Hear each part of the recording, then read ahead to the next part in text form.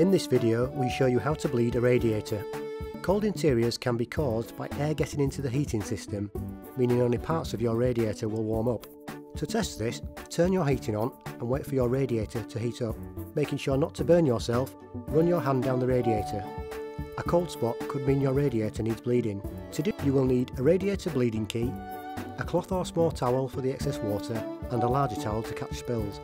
First, make sure your heating is switched off, allowing your radiator time to cool. Now locate the valve, which can be found towards the top of the radiator. Lay out your large towel underneath the radiator to protect the floor from any spills. While using your cloth to catch the excess water, place the radiator key over the square pin inside the valve and turn anti-clockwise until a hissing sound can be heard.